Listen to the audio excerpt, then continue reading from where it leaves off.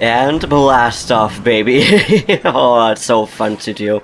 I also hope that these batteries will last all the way to the island. We'll find out about that soon enough. But either way, hello everybody, welcome back to another episode of Tears of the Kingdom.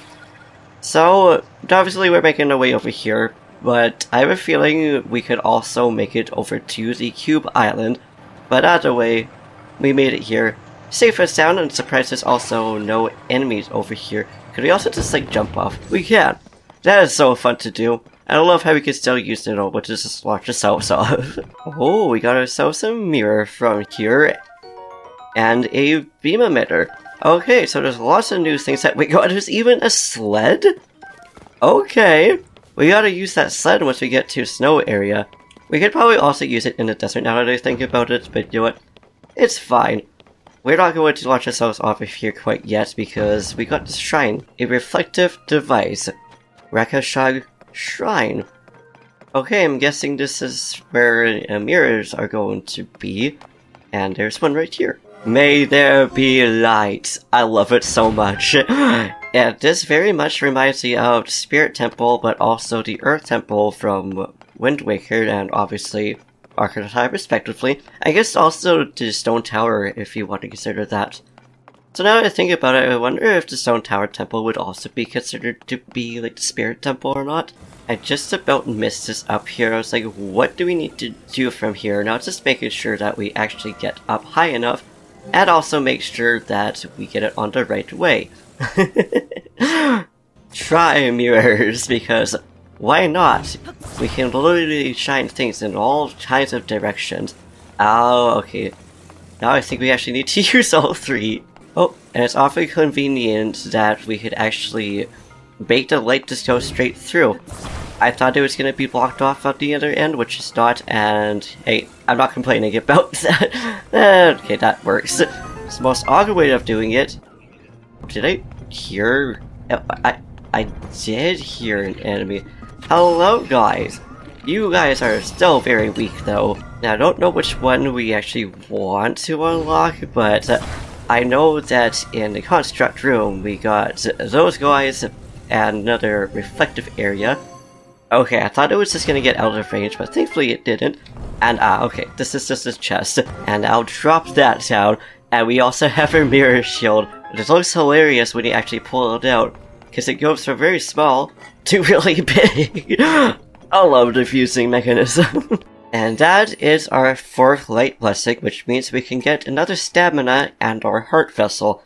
I'll probably still keep getting the stamina up right now because I know that there's other dungeons and stuff that we can go into to get more hearts. But for now we'll just launch ourselves because it looks like we could get over to this little island over here, which is probably where it was trying to get us to. And of course there's a little Korok over here. Where are you going, dude? Are we supposed to be getting to you really, really quick, or like, what? It doesn't seem like it's going down too fast. Unfortunately, I messed it up because I think you're just supposed to shoot it, but at least now we're down here, which is blocked. I was hoping that we could just use the stake to like maybe lift this up, but that clearly did not do anything. Oops. And now I notice that there's a light up there, which means we gotta bring light down here somehow. I don't know if it's gonna be really hard to get it down there or not. Maybe it's something as simple as literally just blowing it up. But there's also this chest up here, and a Beamos! Hello, I didn't expect you in here. Okay, hello, old map. And this thing, unfortunately, does not have anything in the... I was encyclopedia, but in the Snappy Snap thing. And now we made it up to the top. I also keep forgetting that we can actually take pictures of things. I don't remember what this thing's actually for. I keep wanting to call it the encyclopedia. But, pop question of the day. Do you guys like taking pictures of creatures and filling up that one menu? But also another question, because we're actually on these islands. How many islands have you explored in this game so far? I know there's quite a bit. Oh, and there we go. I don't know why I didn't realize that there's this sunbeam down here that we could just use. But also sadly we couldn't actually use the mirror shield because Link couldn't tilt up. But we got ourselves another stage as well. I have no idea what these things are for, but I'm very curious about that. But now let's see if we can actually make it to the cube. Unfortunately, we don't have another means of actually controlling this thing, so we're just gonna kind of have to awkwardly just make our way there. But thankfully, not too bad. Oh, so we couldn't make it up top, but we just barely made it to the parts down below. It's also made some to bottom as well, so I'm assuming that they're kind of just going to interact with each other. Oh, and there's also enemies up here, which will be Self-Lomian Labrynth. And dang, apparently it's really warm down here, hopefully not overly hot. Okay, fortunately it is, because Link is taking some damage, but hopefully we can find somewhere to cook though. Research log day 1. According to Taro, the characters carved into the stone slab read as follows. The dragon ring slumbers in a labyrinth's depth. Waking it, and ye shall receive dew from Hessenton. I don't know how to say that word, apparently. I'll leave a trail of acorns and nuts behind me so I don't get lost. Okay. So, I'm assuming that's why this maze is over here then. Huh. Now there is a sea of gloom which we're just going to run by. I know it's not the best, but since we're not in the depths, I'm not too worried. I've searched east passages one by one and haven't found anything, but I've got a good feeling about this last one. The only thing keeping me from exploring now is the late hour. Oh, now it seems to branch off, but considering there seems to be a lot of gloom around here, looks like I might be going the right way, or maybe not. In this corner of gloom, there is a sunshroom. I am impressed of how much progress this dude made, especially with all the gloom on the ground. Now I went another way because I was like, I want to go through that sand pile. We might just be making our way back, but at the same time it's so fun just going through here. But also, when in doubt, apparently just go after the gloom. No matter how far I go and which way I turn, everything looks the same. It's all covered with energy-sapping gloom. I've somehow managed to swallow my overwhelming desire to run home, and will attempt to spend the night here. And we could also just simply ascend up. Although I don't know if we can just climb these walls or not, but maybe this would help us. I can't believe I'm writing this, but I'm standing in front of the ancient Zonai ruins. What a tremendous discovery! This makes the terror of uncertainty of getting lost here completely worth it. It's just a shame for me that I have no idea what the ruins are. Oh, so here's the chasm, and obviously there's supposed to be a way down. Okay, are we supposed to interact with the shrine first, or with this first? For you who conquered this labyrinthine land, I, the ruler of wars, have unlocked a door. From it, the North Sky Labyrinth of the Sky. Find it in the North Sky Labyrinth, I mean. Okay, cool, so I'm glad that we didn't make it up over to the top, although, that being said, I was trying to make it to the shrine. But it did answer my earlier question of if these things of them being kind of, like, mirrored. But another Raru's blessing. I'm also glad that I was able to ascend, so I was like, this looks awfully suspicious. And got a large Zonite charge from that. Hey, thank you, Raru. I think this is now our 5th blessing, which is absolutely crazy. All of this from just exploring the sky. I teleported back to the tower, and now Pigango is now back here. I don't just butchered his name, but I missed this dude. Oh, I was so engrossed in my work that I didn't realize I have a fellow traveler conversing with me. I was just painting that small island there, as a matter of fact. I'm guessing it's the one that we already went to. I like how we can't even see it. Granted, you can't see it very well when the clouds are in the way. Ever since the upheaval, the sky has been filled with floating islands. Okay, interesting. That explains the question of, like, what happened. So Ganon probably launched these islands up in the sky. That, or maybe it's like Hylia or like Raru's people to be like, yo, we gotta protect these lands. But, yeah, thank you for pointing that out. Speaking of which, on the map, I've noticed that, not the depth, but I've noticed that at least near every tower, there is these little flower islands. I haven't been to one yet, but I'm very curious to know what's on them. But either way, we're actually going to launch back up and make our way to the dragon right here, because we see this big boy up here, which I have no idea if we could actually attack and or if we could even defeat this thing right here. I'm very curious about it. Oh, and it shoots almost like a laser beam, like obviously fire, because why not? Oh, they have they have one single eye. Oh, and individual health. Interesting. Definitely not a good idea to try to attack these guys because we just used up all 3 of our fairies. But we can go into Sky, which I don't know if it's really going to be a great idea to get through here. Especially seeing it can still shoot us fire, which means we should probably come back since once we have better weapons. But I forgot we also have the light arrows on us, or whatever it's called, but we also have the ancient arrows, which I wonder if this is going to give us an advantage against these guys. I know that makes the attack power a lot better. Hello, big guy! I had a feeling we probably shouldn't just go all the way up there, but it did go down for a moment though, so there's that. And we're just going to keep shooting these things in the eyes because that seems to be doing a good amount of deal against them. And there we go.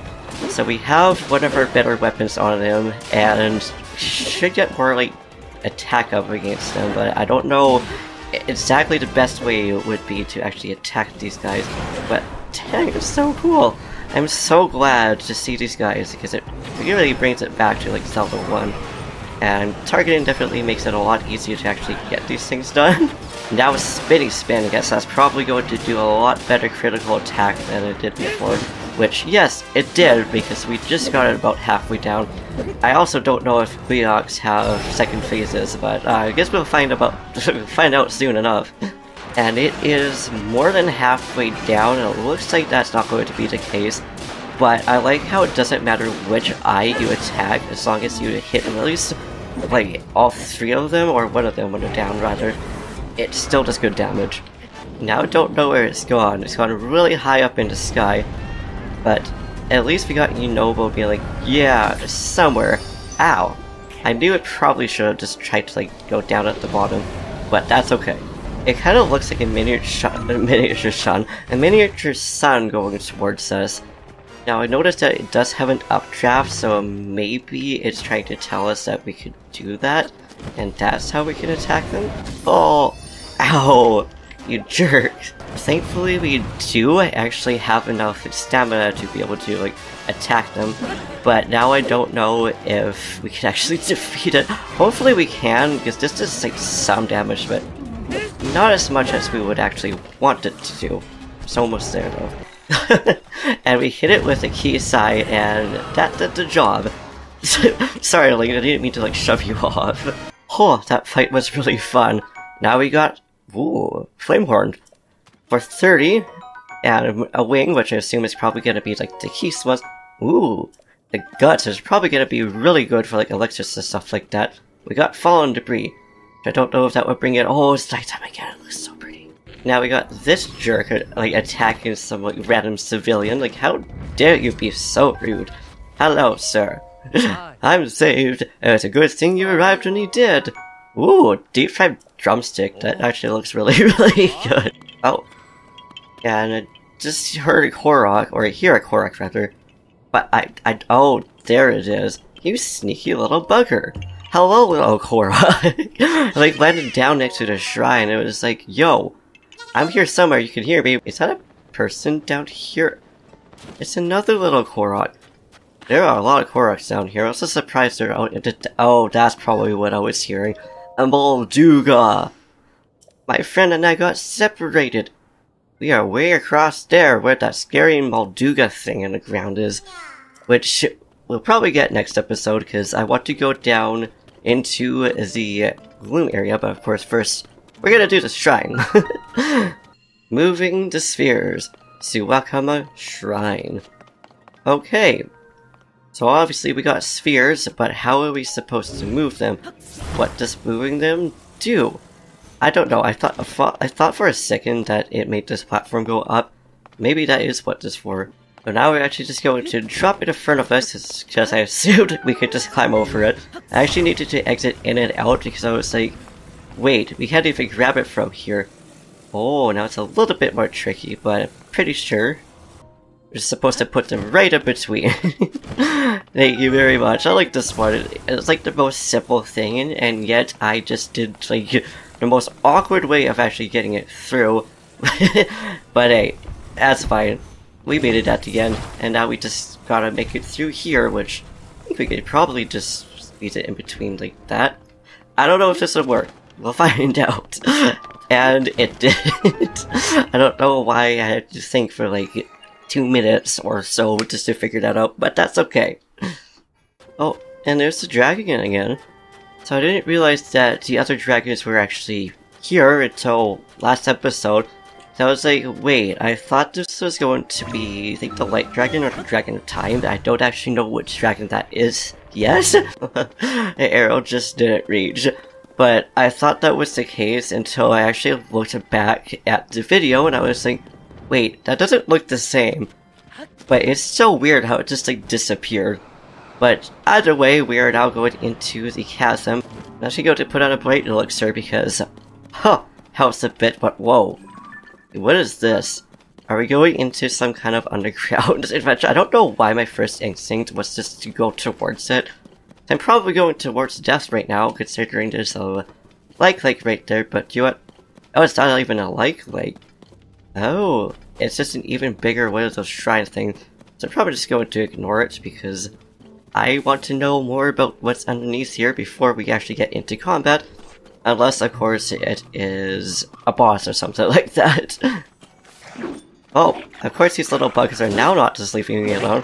Like, you want to fight so badly, then fine, I'll fight you. But it doesn't seem like the other ones really want to go towards us. Good job, you notable. There's a good slap right there. Oh, it actually looks like this one has an entrance. I just hope there's no bulk bosses. Okay, that is some fire arrows right there. I don't think that's going to be a very good idea for us. But it's fine. I guess we're doing it now. Why are you trying to throw rocks at me, buddy? You could have literally just went down and destroyed me. I was hoping that there would be some kind of like entrance because it looked like one of the skulls. And yes, I see you over there, but the other guys aren't really coming to like help you, unfortunately. Yeah, a big circle. Unfortunately, nothing, but that's okay. I want to head over there. Oh, okay. I don't know what that is, but I actually want to go towards the light route. So hopefully this thing will leave us alone. It probably won't, because it looks like it is straight in front of our line of sight here. I am sorry for getting the light gloom towards you, buddy. Are you going to eat it? It looks like you're going— oh, okay. It is eating that. Interesting. So I have a feeling it doesn't want to deal with light then, which is interesting. Okay, please do not notice me. Like, I want to— okay, now you've noticed me. Hello, big guy. How are you? Frogs! That is an adorable name. You are adorable. But I also want to fight you because you are a boss. Where can we— oh! Okay. Only his head. So I'm guessing the small little things are also called frogses? I don't know though. Oh! But it does want to inhale Link. I don't know why I'm trying to run over Gloom. I should probably put some Gloom resistance on. And we can also use one of these 17 bomb flowers that we actually have to be able to use and actually come up and whack his weak points. So I guess these things are kind of like the underground talos, considering we can just climb on top of them. Oh hey, that makes sense to have an advantage. Thanks, buddy.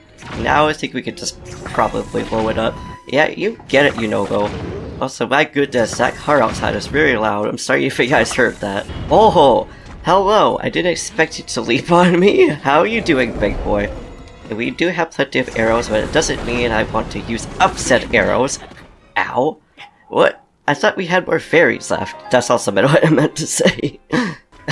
I tried to just shoot it with a light arrow on its face, and it didn't really do anything. But now it's in a really awkward spot. And that's okay, because we can use the bomb flowers to just take both it, but also the mines out at the same time. Did that get it down? Oh, no it didn't. Hello. Oh, but you can inhale it. Now that I think about it, I wonder if these things are related somehow to the dongos. I always said bongo bongo, but nope, that's not quite what it is. I don't know why Link just doesn't want to hit his weak spot all of a sudden. And this time it didn't hit us. Thank goodness it didn't.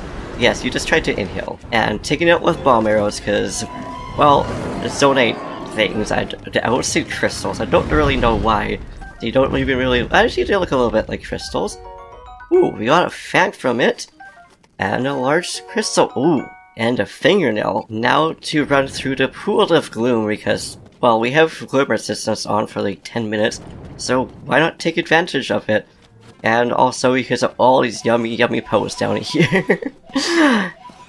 Now, another question, not necessarily a common question of the day, but I know that you can get armor for gloom resistance, which I don't know why I didn't put that on before we got down here, but do it.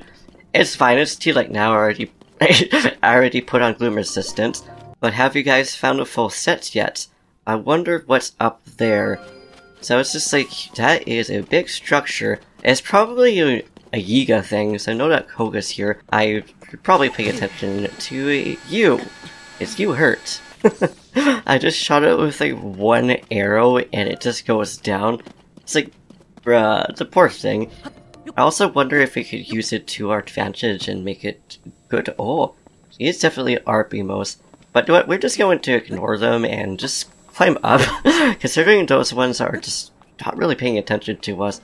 Just shooting the beams there. But it would make it a whole lot easier. So I just kind of wanted to try to see if we could just climb up there, at least as much as possible. I don't think this is the one that we necessarily want to be on. I'm also glad that we could just turn them off. Okay, where's the enemy music coming from? To hear it, but we don't see anything. Oh! It was just straight up a Yiga who was, I guess, stuck, but was just over a car. And now we can unlock that. I don't know if that was supposed to be that easy, or if the Yiga just ended up getting stuck, but, hey, we'll take it. Oh, we got 2 chests containing a Yiga Thematic. Oh, a beam turret. And a large crystallized charge. Too bad it's not another Yiga armor area, because we know that those are now in this game, because, well, we got one not too long ago. And, hey, cool, we got something from down here, not just a light fruit. Also, dang, 2 bosses and or mini-bosses in one. That's kind of impressive. But I think we're actually going to head towards the Gerudo Valley. I don't know why I keep wanting to call Gerudo Town Valley, but we're gonna head towards Gerudo City in the next episode, because that's probably going to be around where the next dungeon is. If it's different, if it's not, cool. Either way, we'll find it next episode. So thank you for watching. I hope you enjoyed. If you liked this video, please give it a big thumbs up. Slap that subscribe button, say something down in the comments down below. Do what you do, and I will see you in the next video. There is another Satori area. I think we may as well just bring him here and see where all the caves are, because, well, there's probably going to be things in between here and said area. And the best way to find out is by summoning the beautiful, beautiful horse itself. I love Satori. But also, rest in peace, Satori. Still feel so sad about that. Sure, a lot of people do as well. There is a lot of caves and stuff. We're definitely exploring these areas. But I don't want to ramble on continuously. But yeah, we shall actually leave it here. So until the next video. Peace.